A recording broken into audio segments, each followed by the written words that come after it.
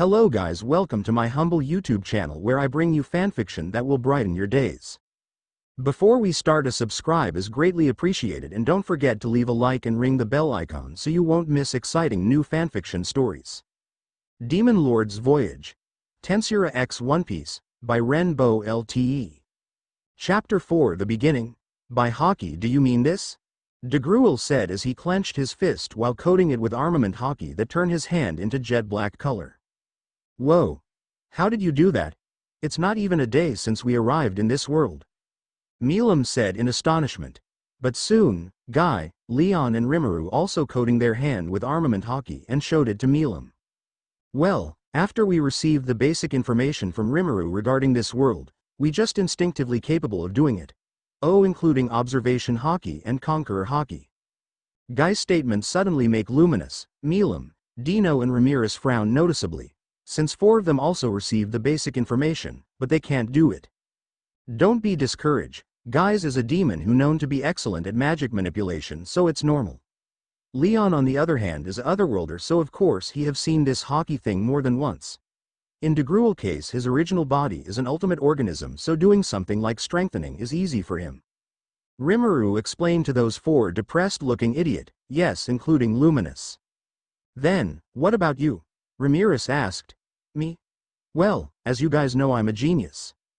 Looking at Rimuru's smug expression, Luminous seemed to got pissed off for some reason.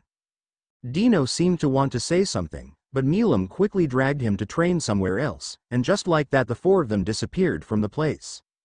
Rimuru then say to the other 3 that he has something to do and leave them. A month later, many things has changed during the time when the Octograms spent their time in Sabodi Island.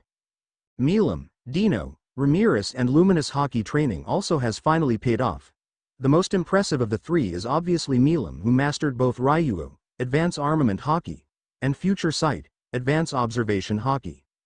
While Luminous is also a monster too, since she able to learn Future Sight in a month, but unfortunately her Armament and Conqueror Hockey still stuck at the peak of first stage. Ramirez and Dino meanwhile just mastered all 3 basic hockey without any advancement.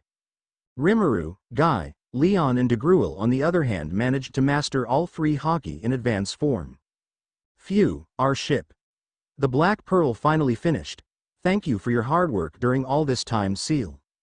Less than it's my eternal pleasure to be of use to you, Master. Greater than. Rimuru just smiled sweetly as his gaze is still locked on the majestic medium-sized ship in front of him. All the material on the ship is fully coated with the armament hockey, and with Seal excellent modifying the material on the ship turn into black permanently, further boosted the ship endurance. I need to tell them about this, Rimuru thought as he quickly went to search of his friends. Meanwhile, Luminous, who has just done with her daily training, just came back from her usual treasure raid. As she keep walking, she noticed a lot of civilians is kneeling on the both side of the road. Except for me and that green hair guy, all the peoples is kneeling. What happened? Luminous mutter in confuse, but decided to ignore it and keep walking. But soon, she found a man with astronaut-like outfit is looking at both her and a green hair man beside her with shocked expression. All the civilians also put on a horrified expression while seeing those 2. What? Are you lost? Want me to give you a direction? The green hair man said nonchalantly toward the astronaut-looking guy. The guy suddenly point his pistol and try to shoot the green hair man. But the man dodged the bullet with a smile SND, ready to cut down the astronaut-looking guy. I see now. So that's a celestial dragon, and that man is pirate hunter Roranoa Zoro. This is the event that Milim has been talking about. Luminous finally clicked the pieces together and roughly know about the situation. Well, it's not our time to be involved yet, Luminous thought as she silently walk away from the scene, but then. That woman is pretty. I'm gonna take her as one of my wives. The celestial dragon said while pointing toward Luminous. Yes. I shall put her on registry as your Lady 14, sir.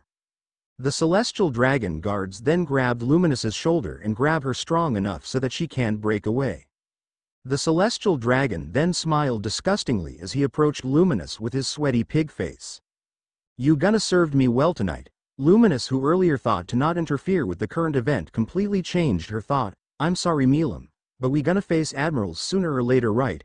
Her beautiful face slowly turned colder and colder every second. The bloodlust she emitting is nothing the civilians or pirates here has even seen before. That's right. The Queen of Nightmare is furious.